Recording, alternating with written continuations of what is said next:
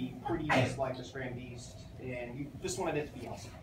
And that's kind of what we got. It was meant to look like the gait of a galloping horse, and you can kind of see that here. You can see how it has like an arching backbone, sort of, how it worked. And we're kind of inspired to take it to the next level. So we decided to build it on an SUV scale. And you can see a picture of the finished product right there. Version, or all of our LEGO versions really. So like all of these LEGO versions of TrotBot now have some of those improvements. So we went big and we got a lot of insights from that, and then we started to bring those back into some of these smaller walkers. So now they work better than ever, which is really cool.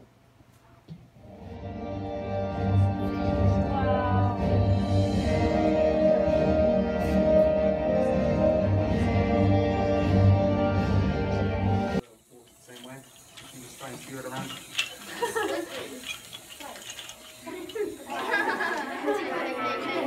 You said you were a good driver. I'm an excellent driver. Where's the reverse? Oh, that was that.